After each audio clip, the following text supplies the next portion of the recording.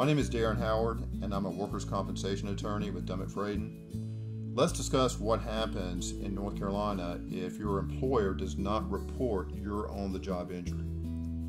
When somebody asks me about the claims process in North Carolina, I explain to them that when you're injured, two things need to happen from the standpoint of the employer. Number one, the employer needs to report that injury specifically to the North Carolina Industrial Commission.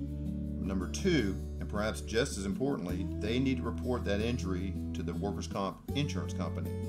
Now, if the employer fails to do that, what does that mean for the injured employee? Well, obviously, it's going to delay the process. And what that means further is medical treatment may be delayed, which is going to help somebody get back to their job and earn an income. But if they have to undergo extensive medical treatment, then it may delay that income replacement component. And so that could be very harmful not only to the employee himself, but also to his family.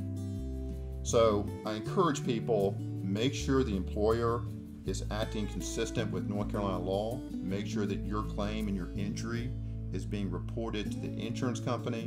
And don't let the employer, whether intentionally or just out of ignorance, don't let them delay your claim, because that's going to have consequences on your future.